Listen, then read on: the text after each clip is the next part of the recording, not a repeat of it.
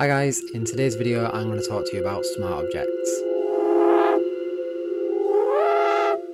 So smart objects are used all over the place on our website and in our packs, including in some of the free downloads. And by far the most common question that I get asked is always relating to smart objects, usually for this mock-up here, the free vinyl mock-up. So that's what I'm going to cover today. We released this when the Instagram reached 50,000 followers, back when Instagram was actually good. This is just to get you started using smart objects in your own work, or just understanding smart objects in something you might have downloaded from me or elsewhere. So if you go to studioAAA.com, go to the free section like I just did, and just scroll down and get the free vinyl mockup. That's what I'm going to use here. When you download it, this is the PSD file that you'll get. When you open it, if you've never used smart objects before, it can be a bit confusing because it's fully editable, and it says it's fully editable on the website, but you only get 4 layers. So the sleeve, a little shadow, disc, and then this little paper lip texture, and then just a color fill background layer. 99% of the time, all that people need to know about smart objects to start using them very easily is just that you double click on the layer to open the document, make the changes that you want to make, and then you go file and save to sync those changes back with the original PSD. So if I remove these layers here,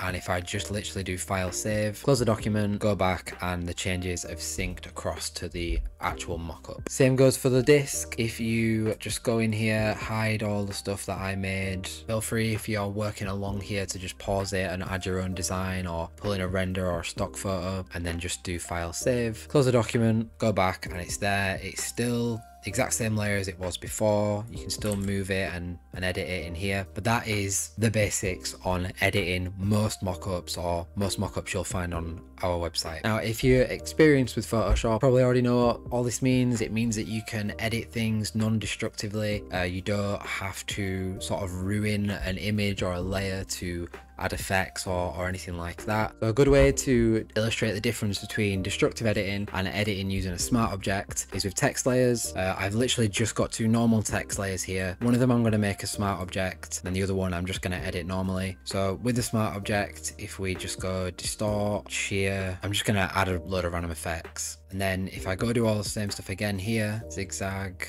wave, whatever, same kind of effect. The difference is now with the destructive layer, you are just left with basically like a PNG of the text. Whereas with the smart object, it has its own PSD file now. So I can go back in here, change it to say whatever I want, save it again, exit, and come back, and the text is synced up.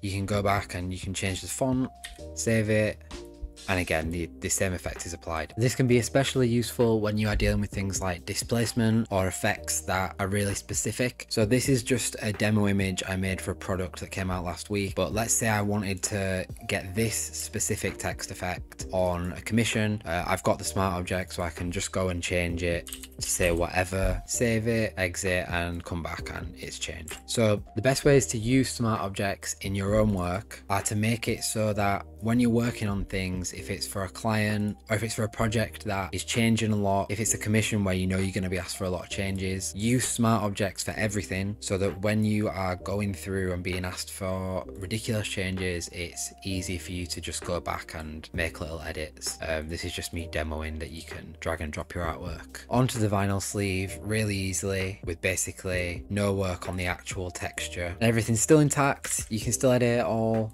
It all still works. You've not lost anything. The main reason I've made this video is so that I can now send this to people when they ask me about smart objects. So I hope this helped. If you have any other questions about smart objects, you can put them in a comment, or if it's about something specific to my website or a product I've made, you can just send an email or fill out the form at the bottom of the site. As always, if you want to keep up with things like the free vinyl mockup or anything we do in the future that's free, put your email in that box there, and we'll email you every time there is something worth mentioning, like all this free stuff here. If you do use the mockup, by the way, tag me in whatever you make on Instagram, because I love seeing that stuff. I hope this helped, and thanks for watching.